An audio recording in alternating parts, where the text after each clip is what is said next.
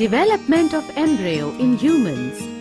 In this module, we will discuss about the various stages of development of an embryo. Once the male and female gamete, that is, sperm and ova fuses, fertilization occurs and a zygote is formed inside the oviduct. Then, this zygote divides repeatedly to give rise to a ball of cells. The cells then begin to form groups that develop into different tissues and organs of the body. This developing structure is termed as embryo. The embryo then embeds itself to the wall of the uterus. This process is called as implantation. The embryo continues to develop in the uterus.